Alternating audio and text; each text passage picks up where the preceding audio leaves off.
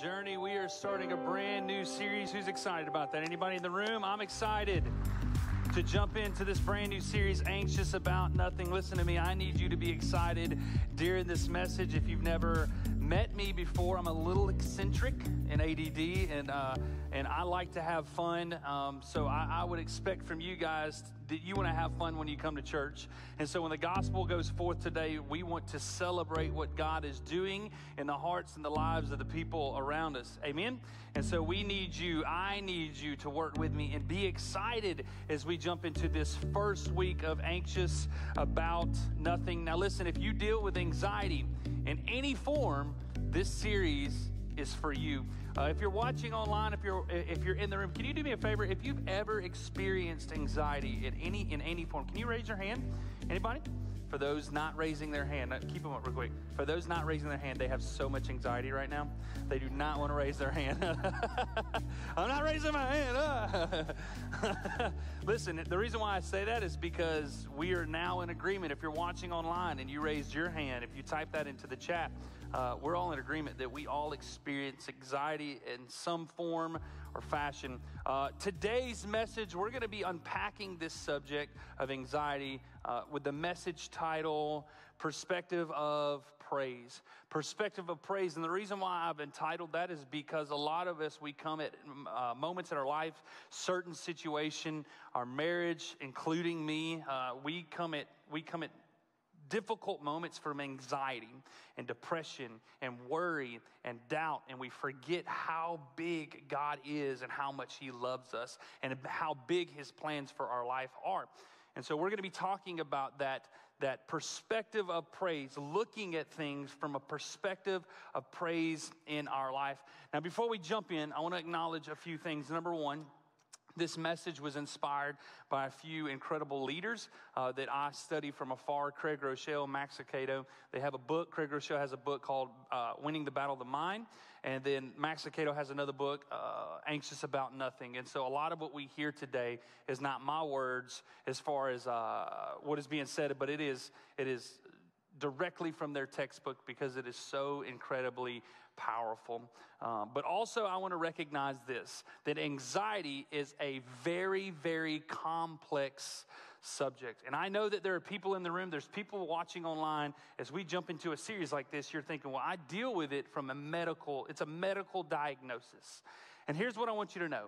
I know that that's real. We understand that those are real things, medically diagnosed, chemically imbalanced. We understand that that's a real thing.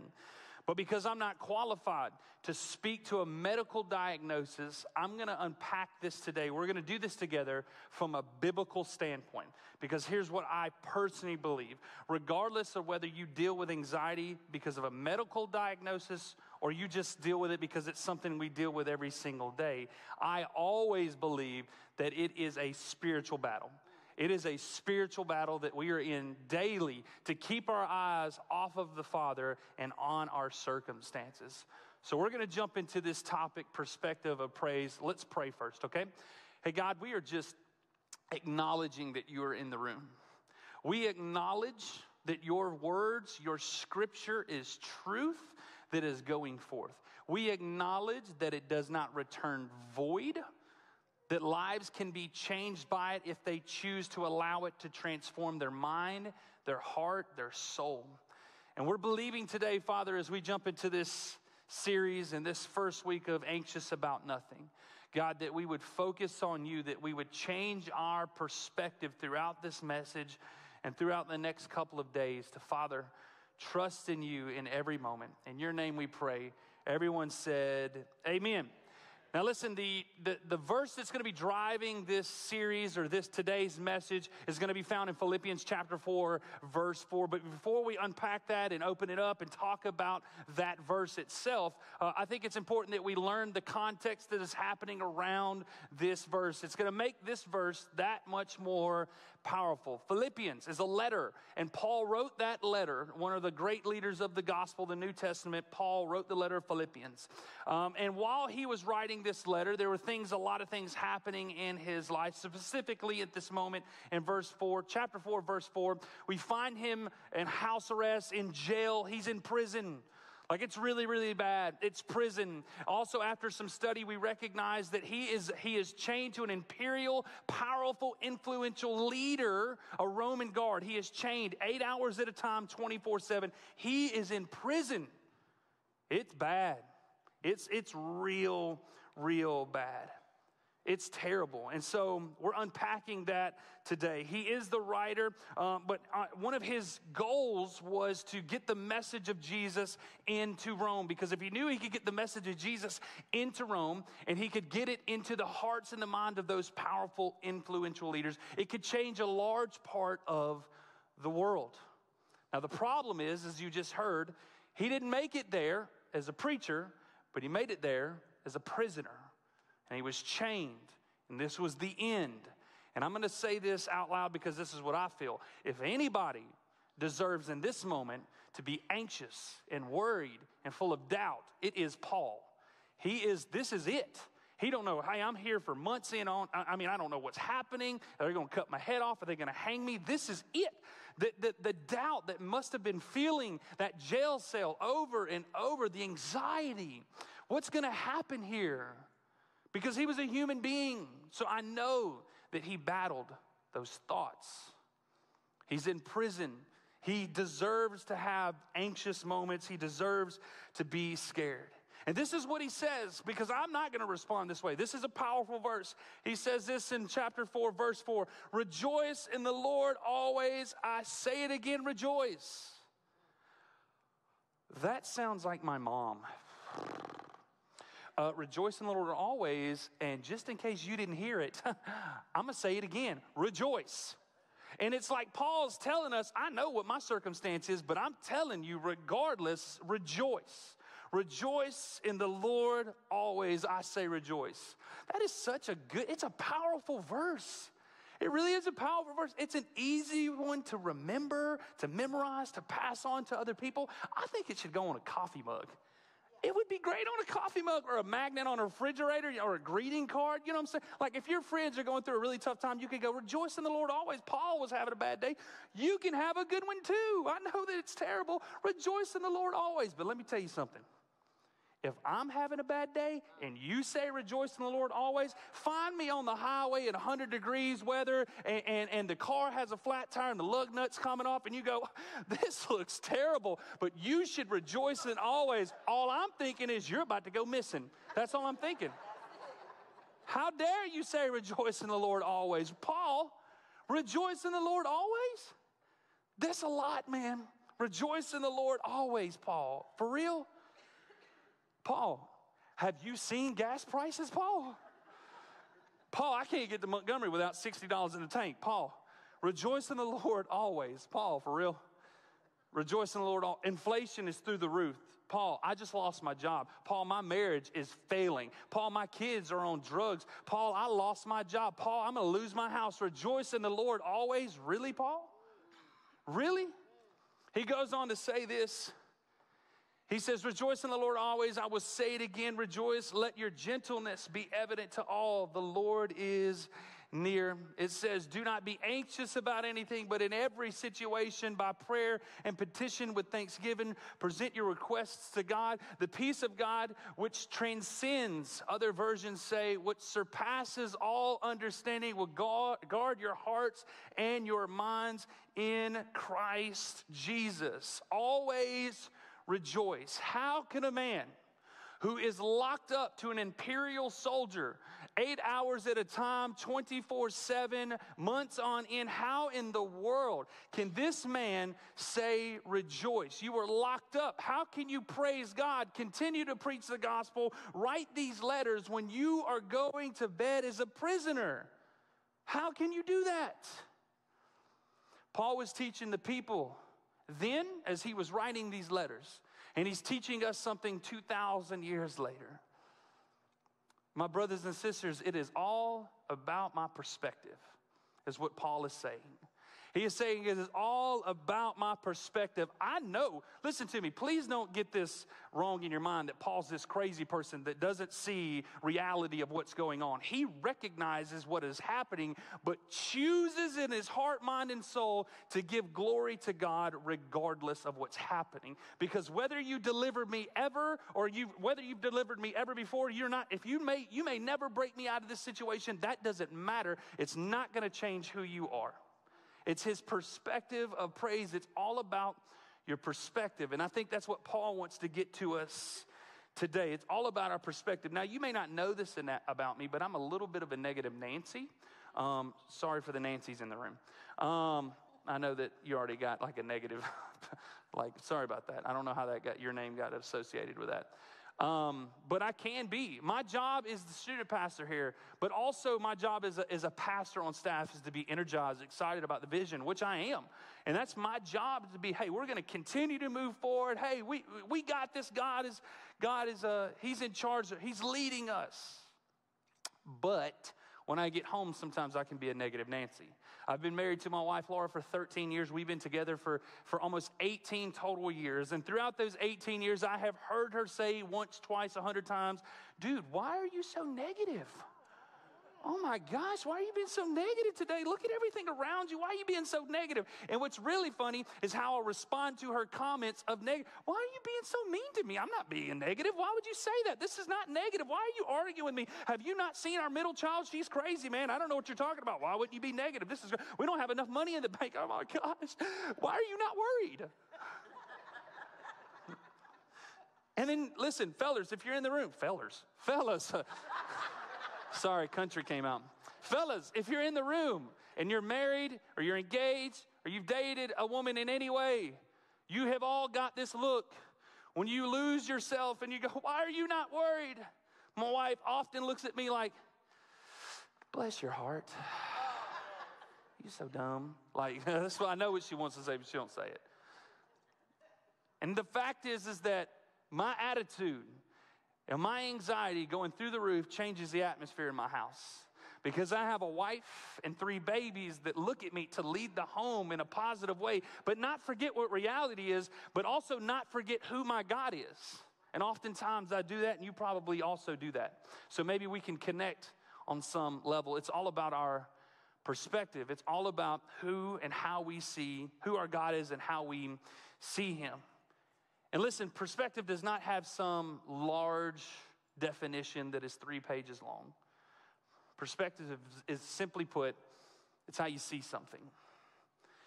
Perspective is how you see something. Here's the facts, is that 2 different people can see a certain situation and come out with 2 different outcomes, have 2 different results because of their perspective, because of how they see the situation. Let me ask you a question. What if Paul would have wrote this letter of Philippians from another version of the Bible? There's NLT, NIV, KJV, all that, right? So what if he wrote it from the BPV?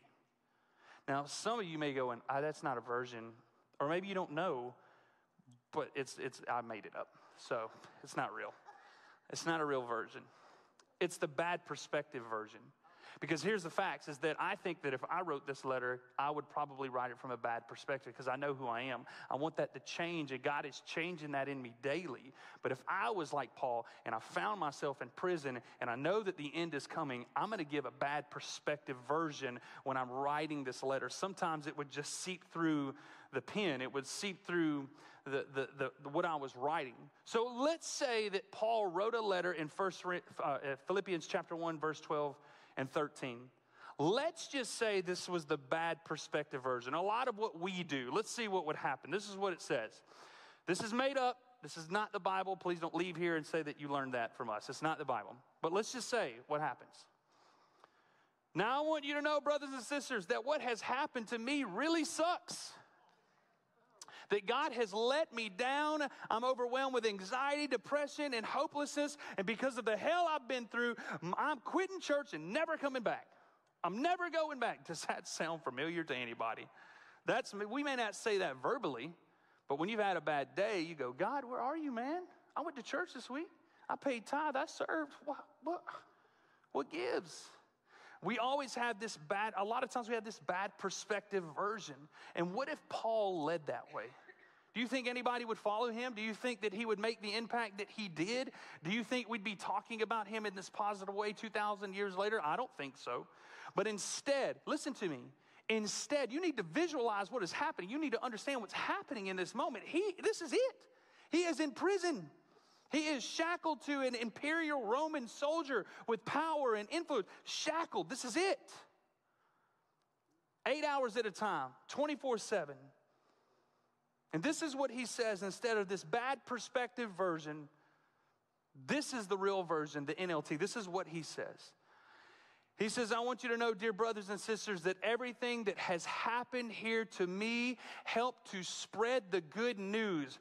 Positive. Perspective of praise.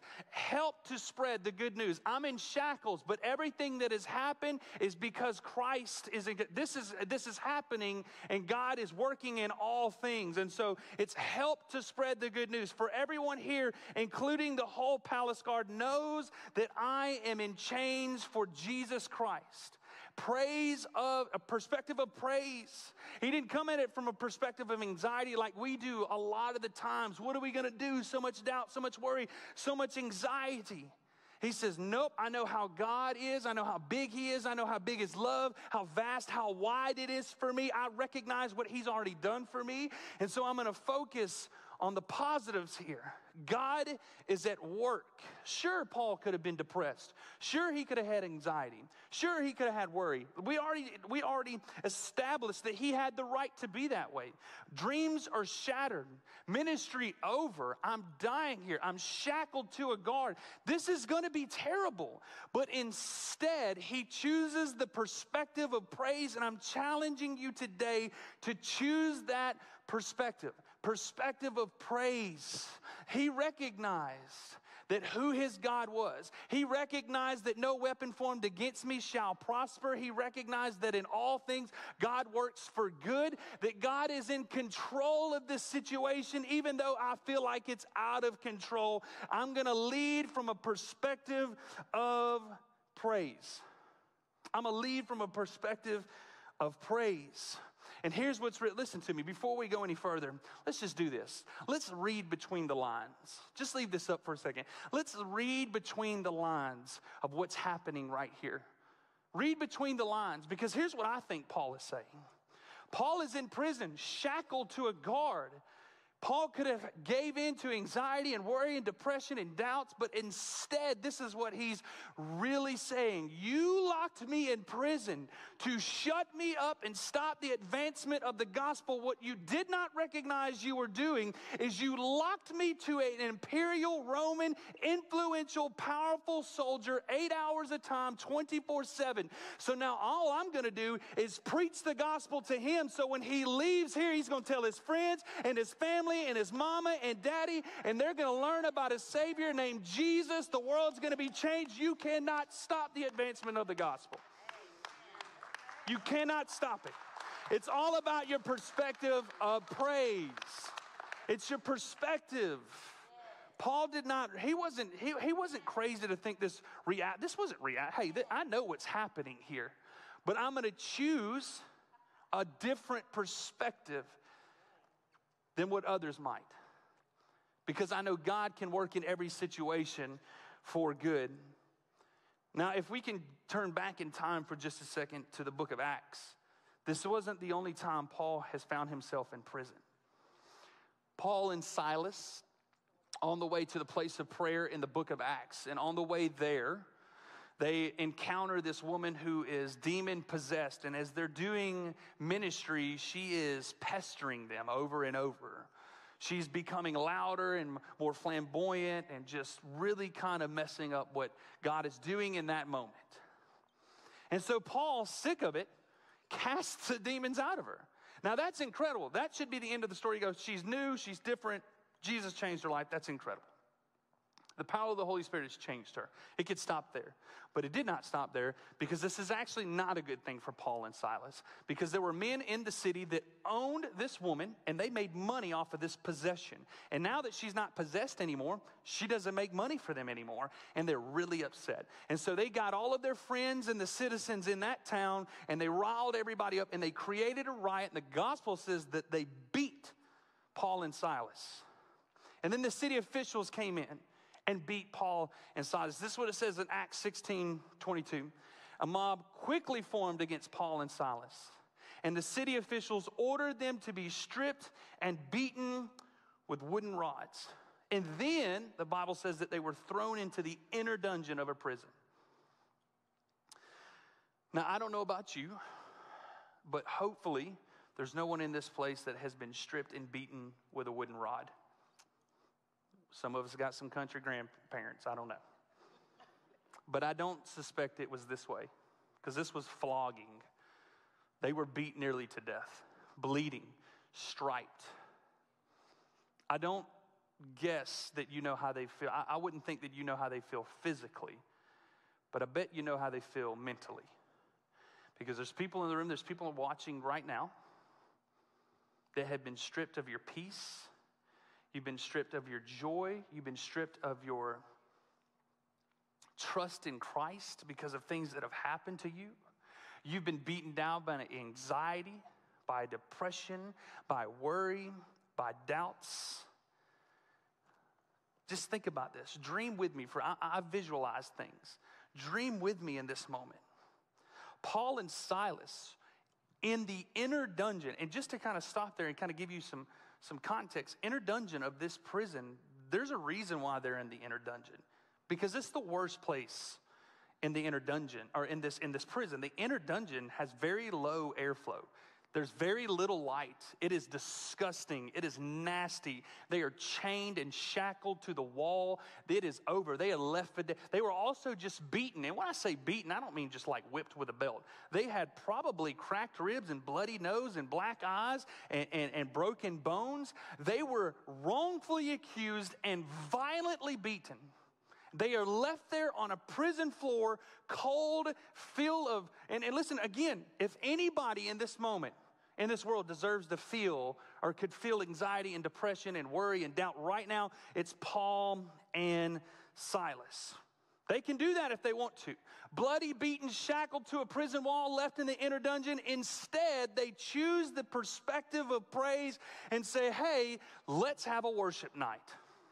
Let's have a worship night. I know that it looks really bad. This is reality, but we're going to have a worship night instead. They are living out a perspective of praise. This is what it says in verse 25.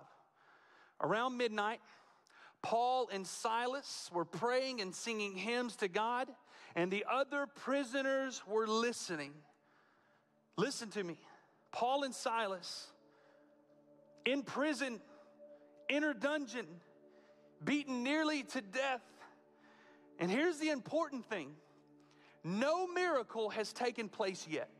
They are still in shackles. They don't know what's going to happen. They're believing in God, but there is no miracle that has taken place yet. And yet we find them, regardless of the situation, they say, I get what reality is, but I'm going to praise God regardless.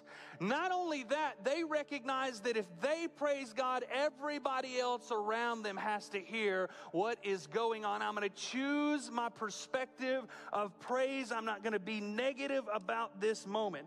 Paul and Silas recognize that God is working in all things, not some things, all things for the good of those that love him. Why was Paul so confident? Why could he be so confident in Philippians and say, rejoice always? Because he remembered what was happening to him back in Acts. And he recognized that God was still in control then, and he's still in control now. He's the same God then, today, yesterday, forever. His love for me is big. His plan for me is big. He is in control of my life. I'm going to choose the perspective of praise. Paul was teaching us something, and we got to lean in and catch it today. It's a perspective of praise. I will choose a perspective of praise. This is an incredible moment because right here in verse 26, around midnight, Paul and Silas were praying, singing hymns to God, and the other prisoners were listening. And suddenly, there was a massive earthquake.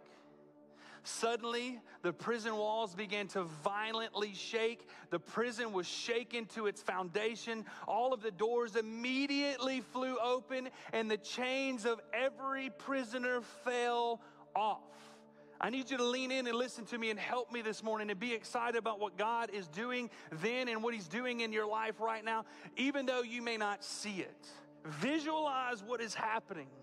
Paul and Silas, beaten, shackled, left for dead, broken, body, hurt. Depression has filled this inner dungeon. Anxiety has filled this inner dungeon. The enemy is thinking it is over. Their ministry is done. No more for Paul and Silas. I have shut them up. I wonder what conversation, listen to me, I wonder what their conversation was like because it's not recorded. I wonder at midnight if Paul looked over to Silas and said, hey, Silas, I know it's bad, but Silas, Jesus is risen. Hey, Silas, we're not dead, so that must mean that we have purpose. Hey, Silas, guess what, brother? God is still on the throne. And He still loves me, and He still loves you, and He still wants His mission to be accomplished through us. And so there is a reason to be excited today, Silas. Let's worship God. It's all about your perspective of praise. It's all about your perspective. Here's what I need you to know. You can no longer go through life expecting things to change, expecting your marriage and your children to change if you continue to see everything from a negative point of view and act like God is not in charge of your life and He gave you the gospel to lead from. God wants to do great things in you, and I get that it's difficult. And the reality is you may get up every single day and look in the mirror and go, what is God doing in me? How could God use me? But I need you to understand, if there is breath in your body, there is purpose for your body. And you need to recognize that living in anxiety day in and day out is not God's plan for you. It's not God's plan for you. We're going to go into a moment of worship in just a second. And our prayer team is going to be up front, and I would challenge those in the room that are dealing with anxiety right now to run to them, get to them, let them pray with you, talk it out for a few moments. But I'm also challenging you as we jump into a moment of praise to not worry about what's happening around you, not worry about, hey, I'm an introvert, I'm an extrovert. I need you to worship God from a perspective of praise, because God is deserving of that. Can we stand to our feet for just a second? Can we close our eyes? All across this building, I need you to hear me. Close your eyes and visualize what is happening in this prison.